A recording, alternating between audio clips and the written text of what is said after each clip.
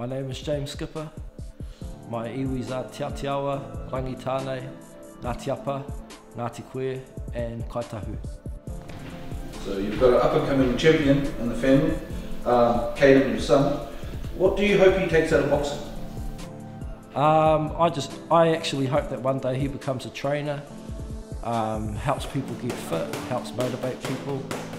Whether or not he becomes a champion is not a biggie to me.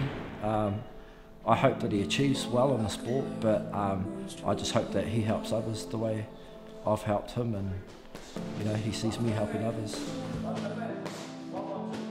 What's your name? Pailua Kalon. I'm going to national soon, and hopefully I might become the New Zealand champ one day.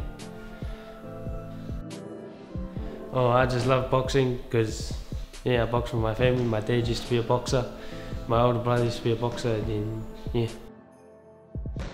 I trained boxing for 5 years. When I went to fight, I couldn't because of my epilepsy, so I still wanted to be involved in the sport, so I decided to take up coaching. My name is Caden Skipper, and I'm Ngāti Apa, Rangitane and Te Atiawa.